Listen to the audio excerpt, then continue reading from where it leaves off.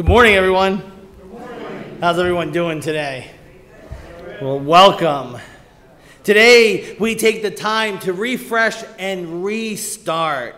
And we praise a God who is all about restarting and refreshing. So we are glad you're here, whether you're in this sanctuary or on Facebook now or later. We welcome you to begin this journey of refreshing and restarting. So where do you need to refresh and restart in your life? Is it how you view your illnesses? Is it how you parent or how you grandparent? Is it how you manage your finances? Where do you need a refreshing start? In God, we find this refreshing start if we choose to seek it. So let us spend time finding that refreshing start in God, Jesus, the Holy Spirit today by worshiping and praising and seeking. So let us begin with our call to worship. If you'll all please stand if you're able to. And good morning, everyone. Welcome all as we come together to worship God. Join together as we are God's family. We yearn for God's guidance. Let God fill us with wisdom this day. And if you'll now turn to page 145 and continue standing, or hymn number 145, Morning Has Broken.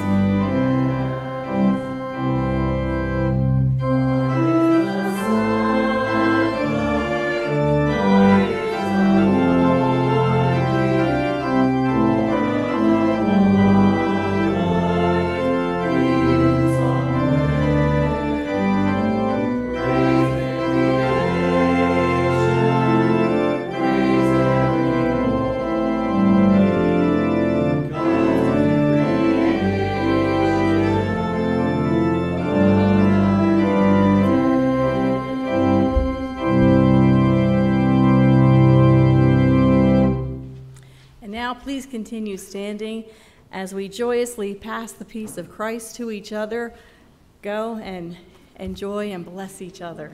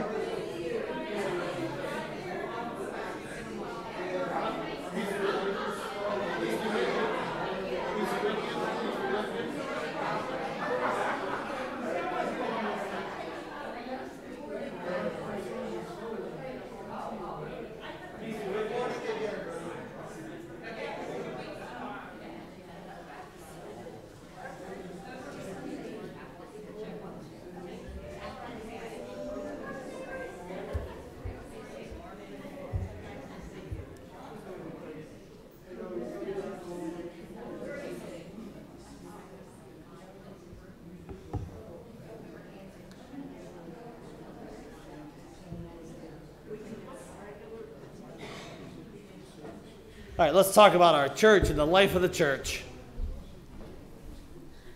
Okay, our life of the church. If you'll all look in your bulletins, and you'll see this nice colored piece of paper, St. Andrew's Call and Direction. Our Pastor Piltz, after being here a few weeks, and he was listening and hearing all of you, and this is what he came to understand is what our focus should be till the end of the year. Meaningful and sacred worship, stewardship, care, children and youth, Christian education, prayer, growth, outreach, and communication. So please note we'll be following things. Everything's going to try to be fitting into one of those categories. Also, for the conference, if you go on epaumc.org and look on the calendar on there, when you pull up the calendar, and you can move forward to August, although I think we're in August now, it'll show everything that's happening in the conference. And you can even look ahead to September. But things that are coming up next is a book group with the conference. It is Mission Rift, Leading Through Church Conflict. It's being done by Ben Wolverton, and I have heard him speak before. He is very good. It's a 4-week study. It's Wednesdays at 11 a.m. There are conference-wide prayer meetings, of which our Pastor Piltz is a part of. They are noon to 12:30 on Tuesdays. The Zoom meeting ID is here in the bulletin. Next weekend is Laity Academy. So if you would be interested in doing that, Pastor Piltz is actually teaching one of the classes. And I actually took that class last fall, and it is excellent. And Orientation to Ministry, something that I went to 3.5 years ago, that is available, and the opportunity to attend that is August 21st. And it is in person, I will note that. And the Summer Youth Rally is August 28th from 9 a.m. to 6 p.m. If you are interested, or if you have children, grandchildren, or friends that you think might be interested, please have them contact Pastor Piltz. And school supplies. We continue to collect school supplies for the local school. You can bring them in for a few more weeks. The list of things that are needed are in your bulletin, and the bin to collect them is in the narthex. And Christian education. I know we're all excited about Christian education. I see Mindy smile. So there will be a survey coming out. It'll be coming in next week's bulletin, and we need you to fill that out if you would please, and let us know what day works best for you and what time and what things you're interested in, because that would help us in developing the programs for the fall. And I think that is it. Oh, and Debbie Gilman is starting a book study, which will start in mid-September on Thursday, so please be on the lookout for that. That's exciting. And then she has another book that she's doing after that for the Christmas season. And I think we are up to... Oh, PJ is missing his hymnal. If you could all please check in the pews where you're at to see if there's a hymnal with the name John Lutz on there. We would appreciate it.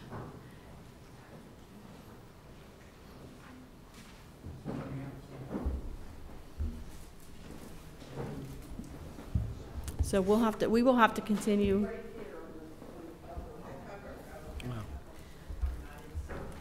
So we will have to keep a lookout for that.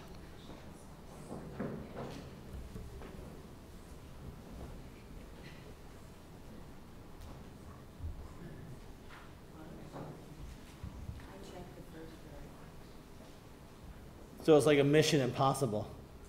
Find the one hymnal that looks different, but they all look the same. All right.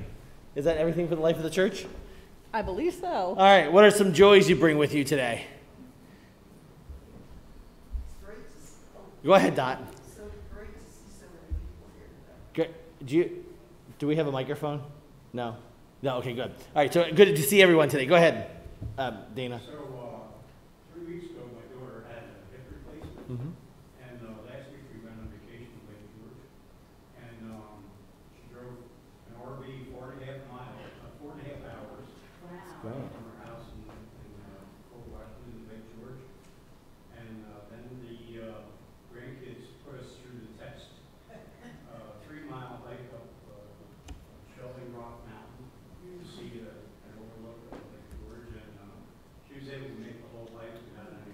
Oh, that's great. And then she jumped in the lake to see if the new hip works. Well, she's not allowed to swim for 6 weeks. That's great. That's great, Joyce. Praise the Lord for that. Yes, great, Joy. Go ahead. I have good news. Julie, my daughter, had a little baby boy, Noah William, and mom and baby are both doing fine. Oh, excellent. So,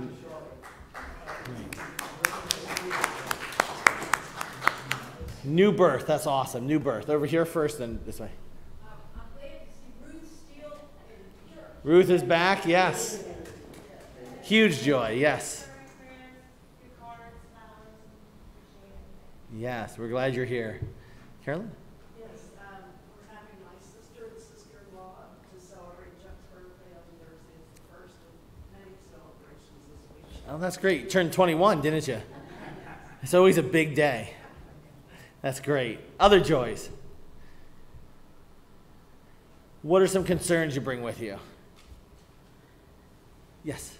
I'd like to ask prayers for the Volmer family. Betsy is one of our residents, and she just passed away this week, and she was 89. Okay. Looking toward 90, but she was ready to go, she said. And she has all her daughters who were around her this week able to get to see her, say goodbye. Okay. So the Volmer family, family in their prayers. Okay. So for loss and moving on to the next stage of life. Yes, May Jansen and Pat Norris, who were, well, of course, Mason at home, and Pat's still recuperating, but we wish they could all be with us. Mm-hmm. Yes. So for our shut-ins. Other concerns? How about the people that were, had such bad trouble this week with the storm? Yes. You know, the trailer camp and Yep. everything. The tornado. Yeah. Yep. And let's not forget all those that are still struggling with COVID and the variant and the numbers rising exponentially, and hopefully healing will happen soon. Other concerns? All right, then let's, oh, go ahead. On this first joy, I'm sorry, I was looking for a room. I live in, Was that Dana? Was the first joy? no, just before June. Oh, Dot said she was joyful that people are here, that people came to church. Just write that down. People showed up. I think we'll put that on the sign for next. Are you going to show up? That'll be the question on the sign. And we'll see, and then we'll count them. All right, let's go to prayer. And as we take this moment in our service of worship and praise, let us first center ourselves. Take that nice deep breath and see where God is in your life. Let that image of who God is to you show up in your mind. Focus on that image and let God speak to you during this time. And so, oh God, the Redeemer, the Sustainer, the Creator, we give you thanks and praise for all the abundance of the joys that we have, the joys that were expressed, and the joys that are in our hearts that we didn't express. We give you thanks, for we know that all abundance flows through you, and all we need to do is seek, and it will be there. But, oh God, in these human lives, we have concerns and worries, and although you tell us not to, we still do. And so in this time, let us feel your healing presence for those concerns of health and healing, for whether it's our physical body, mental body, emotional body, wherever healing needs to occur, let your healing hand touch us. Let your healing intervention occur. Guide all the medical professionals that care for us and give us strength and courage as we manage the pain or the anguish or the concern or the limitation that is now in our lives. Continue to provide the strength for our family members and friends who help care for us. We give thanks for those that are homebound and aren't able to be with us, but they are here in spirit. So we ask for your loving, healing grace be put upon them so that they can once again walk in these doors. We pray for all the concerns of loss and grief that we struggle with, for the changes that occur in our lives, and yet we still give you praise for the healings that has occurred, will occur, and is occurring. We give thanks for new life, even though knowing that life needs to end, but it never ends when we're in your midst and in your glory. We ask for all those that can't be present with us, whether today or later on Facebook, that somehow your presence be made known to them during their time. That somehow in those areas of darkness that some people reside in, the violence, the injustices, the hurt, the pain, the abuse, the addictions, that your light shines somehow, some way, that each of us can be a light to those that need it. And we pray most importantly for this church and where you would want it to go.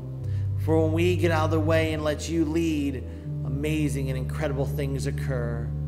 And so help each of us to get out of our own ways and just follow you, knowing that when we follow you, joy will abound, blessings will abound, healing will occur, and we will be in your presence no matter what we are dealing with in this world.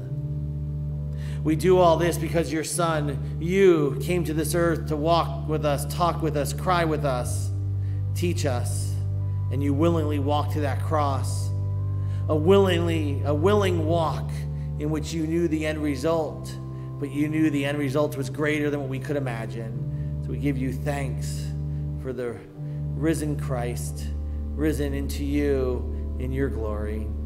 And so we share the same words that Jesus taught us. Our Father, who art in heaven, hallowed be thy name. Thy kingdom come, thy will be done, on earth as it is in heaven. And give us this day our daily bread, and forgive us our trespasses, as we forgive those who trespass against us. And lead us not into temptation, but deliver us from evil. For thine is the kingdom, and the power, and the glory forever. Amen. And now that we've prayed in faith, let us affirm our faith. If you would please stand if you're able. I believe in God the Father Almighty, maker of heaven and earth, and in Jesus Christ, his only Son, our Lord, who was conceived by the Holy Spirit, born of the Virgin Mary, suffered under Pontius Pilate, was crucified, dead, and buried. The third day he rose from the dead. He ascended into heaven, and sitteth at the right hand of God the Father Almighty. From thence he shall come to judge the quick and the dead. I believe in the Holy Spirit, the holy Catholic Church, the communion of saints, the forgiveness of sins, the resurrection of the body, and the life everlasting. Amen.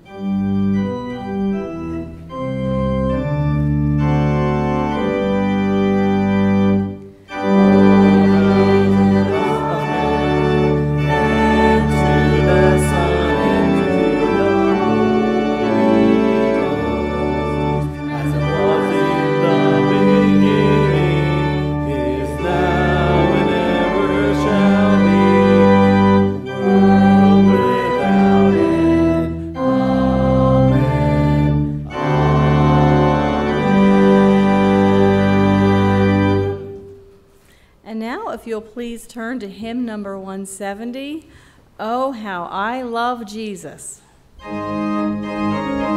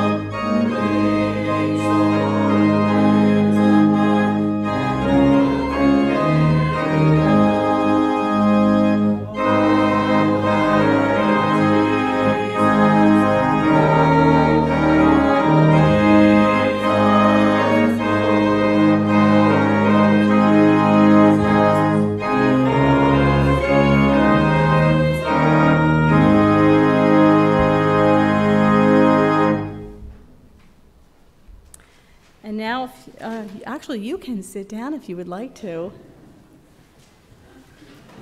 And please join in the responsive reading. The Spirit has overcome fear and creates freedom.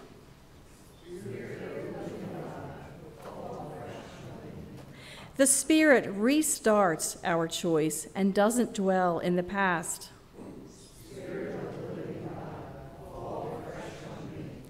The Spirit is our choice to follow.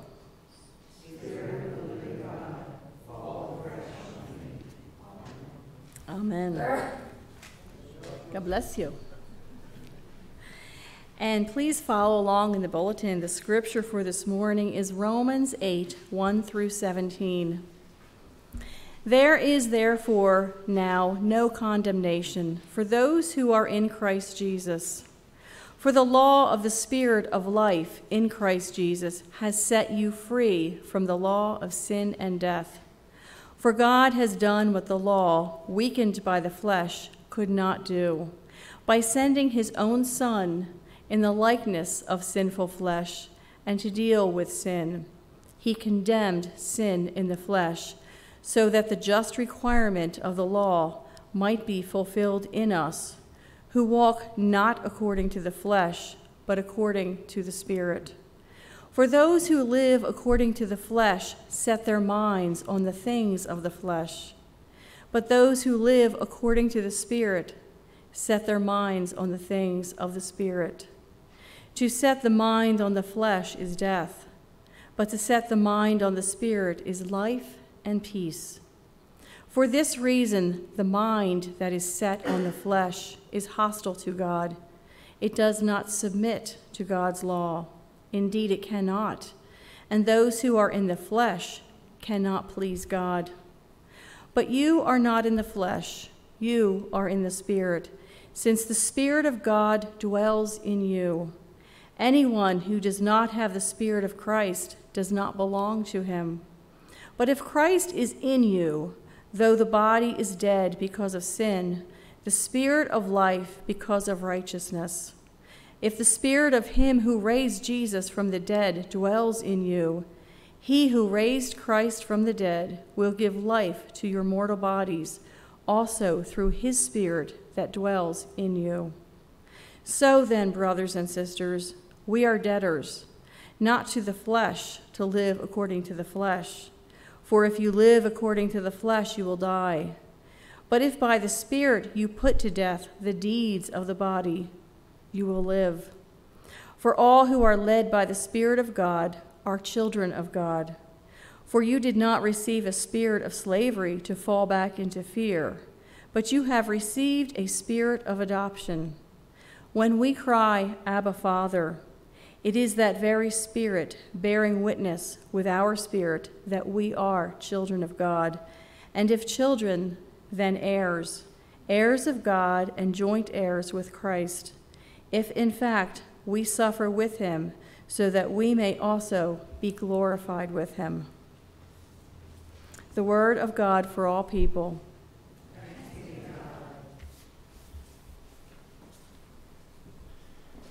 Today we begin a series called Refresh and Restart. It's also a handout in your bulletin. Today we're going to talk about refreshing and restarting in the Spirit. Next week we're going to talk about choosing to refresh and restart. And then we'll go on to God's love. And on the 22nd we're going to talk about using faith to refresh and restart. And on that day we will bless all of the school supplies and have a baptism. And then we'll round off the month by talking about how to apply refresh and restart. So today we are talking about refreshing and restarting in the Spirit. The words that were just read by Pastor Betty can be the hardest to understand, yet they summarize beautifully what it means to be a Christian. At the time of this writing, there was tension, a disagreement between believer and non-believer or Gentile about who can receive God. It's almost like that same conversation continues today. You see, Paul, the author, is making it clear that anyone, no matter who you are, can live in God's Spirit. And my guess for the majority of people, that makes sense. Although the concept that God's grace is given to murderers, rapists, abusers, thieves, and bullies can still escape many because God's grace tends to create an unfairness in human eyes. But yet God's grace is still active in this world. Now, Paul isn't necessarily discussing God's grace in these verses. What he's doing, he's outlining that when you have Christ, you are reborn, refreshed, and restarted in the Spirit, and all the human body desires and wants go away. In reality, is that the way it works? When you choose God, when you read about God and Jesus, when you pray daily, when you read devotions, when you volunteer, when you discern God's calling for you, when you are kind to others and you give generously, when you choose this God and live in the Spirit, does all your human earthly issues disappear? Are you healed? Are you rich? Are you content, happy, and satisfied with life? Are you living in ways that are sustainable and fulfilling without worrying about buying food or paying that electric bill? Are you living in ways that are sustainable and fulfilling without worrying how to get to work or how to grandparent or parent? Are you living in ways that completely and totally forgive your abusers and yourselves and the unfairnesses that you experience in isms, how you identify yourself, your body image, your choices, who you love? Do you completely have a different life? Or is it the same life and you believe in Christ, Jesus, God, and the Holy Spirit? Can you relate? I find that almost all who believe still experience illness, loss, grief, body image issues, abuse, forgiveness issues, worry, concern, work issues, financial challenges, relationship difficulties, family dysfunctions, and the list can go on and on. Can you relate? Yet there are a few who do live in a world of gratitude, that even in their illnesses, their loss, their grief, their body image issues, their abuse, forgiveness issues, worry, concerns, work issues, financial challenges, relationship difficulties, and family dysfunctions, even in those, there's a small group of people who can live in a world of gratitude. Have you ever met that person? Maybe you are that person. And if so, then I need you up here to be preaching. For if you're like me, you find yourself in the first camp, where the human life, bills, money, illnesses, family, relationships get overwhelming, over concerning, and we worry, we shut down, and we feel stuck and stymied and can't forgive ourselves, and end up doubting, being overcritical, caring what others think, and comparing ourselves to others. Do you do that? You see, Paul is telling us, you and I, in these 17 verses, that in our lives, the pain and discomfort, challenges and difficulties, inequalities and inequities, sadness and loss, in our lives of joys and happiness, contentment and gratitude, that in these lives we can all be refreshed in all ways, shapes, and forms, and restart at any time with the Spirit, with God, with Jesus. It's like Paul was setting the stage, or actually describing one day at a time, the philosophy embraced by all STEP programs. And yet that concept of one day at a time was so powerful when we consider life in the Spirit. It's like the Reiki principles, there's 5 of them. Just for today, do not worry. Just for today, do not anger. Just for today, be humble. Just for today, be honest. And just for today, be compassionate toward yourself and others. Or like John Wesley, do all the good you can, by all the means you can, in all the ways you can, in all the places you can, at all the times you can, to all the people you can, as long as you ever can. Or this other one by John Wesley, make all you can, save all you can, spend all you can. Or I'm sorry, he says give all you can. I somehow spend instead of give. I should relook at that later. It actually says, wow, look at that. I just said spend and it says give. All right, I'm glad I write stuff down, right? Because then who knows what I'd be talking about up here. Anyway, living in the Spirit means something. It is truly an attitude shift from our worries to peace and harmony, from our concerns to contentment and gratitude. But how do you do that when there isn't enough money for food, or things are so overwhelming that you shut down, or the pain is too much for too long and you can't get comfortable and there is no relief, or when the bullying won't stop, where the critical thoughts continue, or the abuse continues, or the hurt continues, or the self-doubt, the lack of loving ourselves and our bodies. How do you live in the Spirit and not in our own human bodies and experiences? How do you live in the Spirit that Paul talks about, setting us free, setting you and I free? And that's an excellent question, and I don't have an answer for you. I'm certain you weren't expecting me to say that, kind of like a cliffhanger that went awry, or thinking Batman can actually beat Superman, or like watching the latest season of The Flash and actually liking it. But even though I don't have the answer, there's a glimmer of hope, and it's a way to refresh and restart, and it's found in verse 15. You see, we do have a choice. Do we let fear win, or do we turn to a personal relationship with God? You see, that's the essence of receiving the Spirit, is by adoption and crying out Abba, which is a personal reference to God. It is a personal relationship with God that only you can have and be set free by it. Set free by the Spirit to be refreshed and restarted. I remember the day. Hold on. I lost my voice in the first service, so right now I'm doing pretty good. I remember the day clear as if it happened yesterday. I was down and out, lost my job. Where I was living, my bills were overwhelming. I was shamed and embarrassed, and I didn't know what to do. And it was easy to just jump. I wouldn't have survived, and yet I fell on my knees and I said, God, I can't do this alone. I need you. And on that day, the refreshing and restarting began. But yet my bills were still there. I was still sleeping on a friend's couch. I was still jobless. But yet this intangible shift occurred, like being restarted. Like the remote control batteries are dying and you can only change the channel every 3 times of trying. But when you put in those new batteries, you can go nuts. I was recharged, refreshed, and restarted. Where in your life do you need a restart, a refreshing? You find that in a personal relationship with God, that you choose, that you say no to this world and this body and its desires, and yes to being adopted by God. Where you can call God personally your parent, your friend, your God, your sustainer, your redeemer. And whatever you're dealing with, stop dealing with it in human ways and give yourself up for adoption by God in a personal way. In a way that you can see a refreshing restart in God, not in this world. And yes, we can use things like Galatians chapter 5:22 to remind ourselves of how to live in the Spirit. But first, you have to make the choice. Maybe you feel you've chosen already. And if so, then every day you must feel refreshed and restarted. And I need you up here telling us about your life.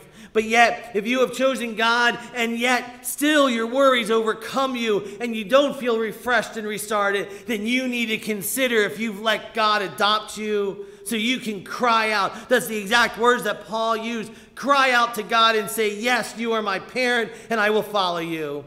I hope you choose to be adopted every day and cry out to God and not let worries of illness, money, hurts rule you, but let God rule you. It is a choice that is an everyday choice. And so let us be a church known for refreshing and restarting, and let it start with each of us. May you find your restart and refreshing in God in all ways, shapes, and forms. Amen. Amen. And so now, in response to who God is in our lives, in response to this refreshing and restarting, we have an opportunity to be at the table together, a table that is for everyone, no matter who you are, what you've done, what you haven't done, a communion that is shared by all. If you can pick up the hymnals that are in your pews, I almost said aisles, in the seat. And go to page 12, we will share communion together.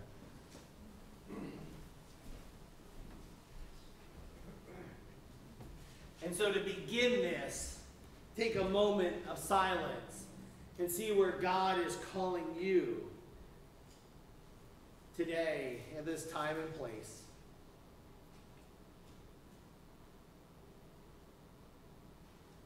Merciful God,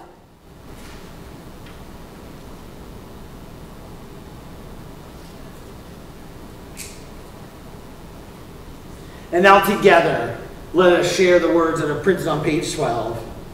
Merciful God, we confess that we have not loved you with our whole heart. We have failed to be an obedient church. We have not done your will. We have broken your law. And we have rebelled against your love. We have not loved our neighbors. And we have not heard the cry of the needy. Forgive us, we pray. Free us for joyful obedience through Jesus Christ our Lord. Amen. Hear the good news. Christ died for us while we were yet sinners. That proves God's love toward us. In the name of Jesus Christ, you are forgiven.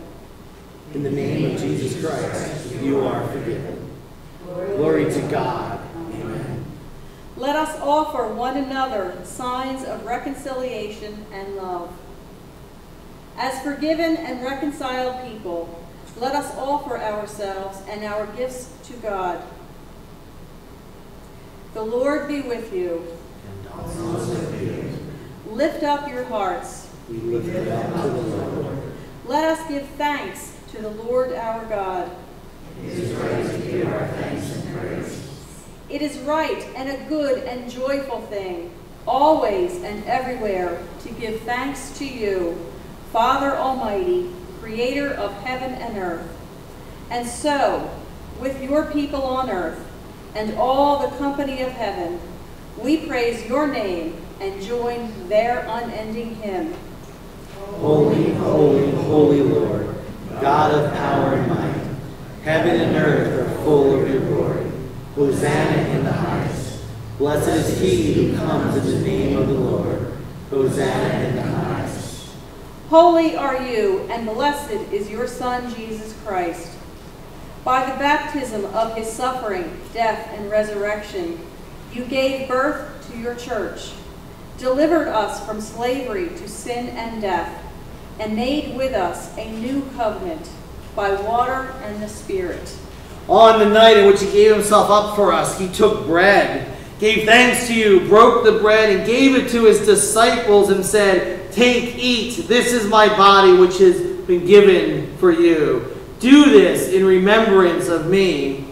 When the supper was over, he took the cup. He gave thanks to you, gave it to his disciples, and said, "Drink from this, all of you. This is my blood of the new covenant, poured out for you and for many, for the forgiveness of sins.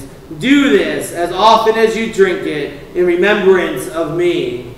And so, in remembrance of these, your mighty acts in Jesus Christ, we offer ourselves in praise and thanksgiving as a holy and living sacrifice, in union with Christ's offering for us as we proclaim the mystery of faith. Christ has died. Christ is risen. Christ will come again. Pour out your Holy Spirit on us gathered here in this place and time, and also on Facebook and YouTube. Pour out your Holy Spirit on us and on these gifts of bread and juice, on these gifts of crackers and water. Make them be for us the body and blood of Christ. Make them be for us the world of that we may be the world for the body of Christ, redeemed by his blood. By your Spirit, make us one with Christ, one with each other, and one in ministry to all the world, until Christ comes in final victory and we feast at the heavenly banquet. Through your Son, Jesus Christ, with the Holy Spirit, in your holy church, all honor and glories is yours, Almighty Father, now and forever. Amen. On that night in which he was with his disciples, even the one that was to betray him, he took that bread and he broke it. When we break bread together, it is a remembrance of the unity we have in Christ's broken body. No matter who you are, what you've done, where you are at in your life, your sins are given to Christ because of the broken body. You are in a new life because of what Christ broke for us. And likewise, this cup is a cup of a new salvation, a covenant that can never be broken. It is for life. May you drink it often. And so, the body of Christ broken for you, and the blood of Christ spilled for you. Amen.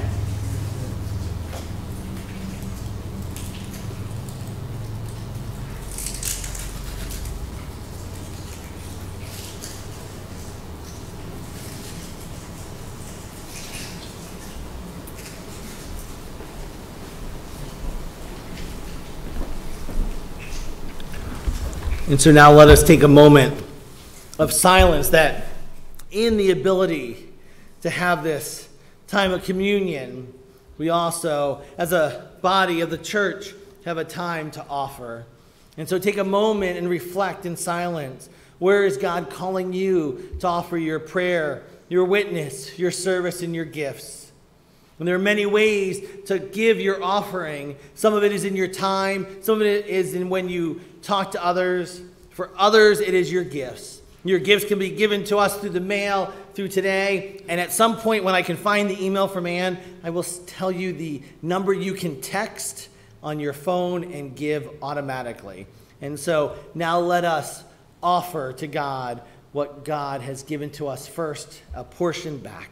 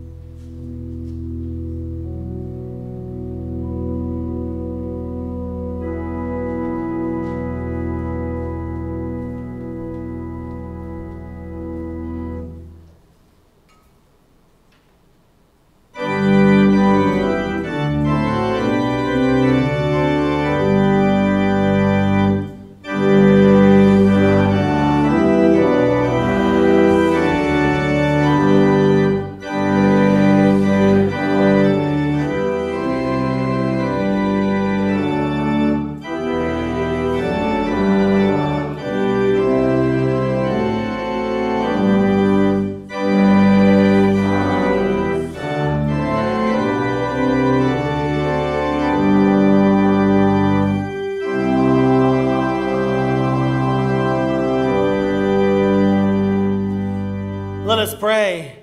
Oh God, we give this offering to you because you first gave to us. Use it to multiply your kingdom. Use it to create abundance and enlarge our territory. Enlarge it in ways that will amaze and astound us. Create for us ways to steward this gift, these offerings in your name, in your holy presence, in ways that will touch the lives of others and allow transformation to occur. We give you all praise and thanks, and we give thanks for those offerings that we are giving to you so that you can multiply it. In your Son's name we offer this prayer. Amen. And I think our next hymn is Leaning on the Everlasting Arms of, I was going to say God, but it just says Leaning on the Everlasting Arms. So I guess it could be anybody. Does it say God in the hymnal? Or just say Everlasting Arms?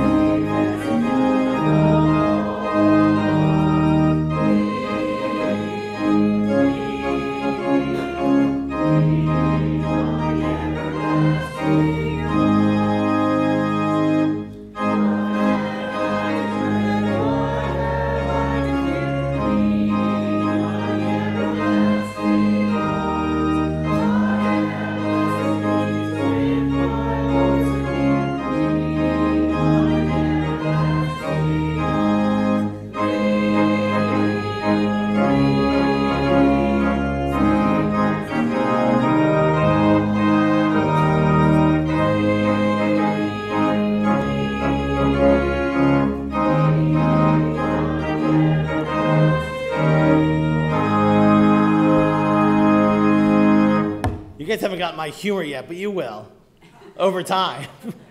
One of us will get it. And so now hear this benediction. As we go forth in this place, let us remember that our purpose is to know, grow in, and share the love of Christ, with a vision of souls restored, nourished, and transformed, passionately serving Christ. And so leave this place with that purpose and vision. Remember, you can find a refreshing restart in any area of your life in God, Jesus, the Holy Spirit.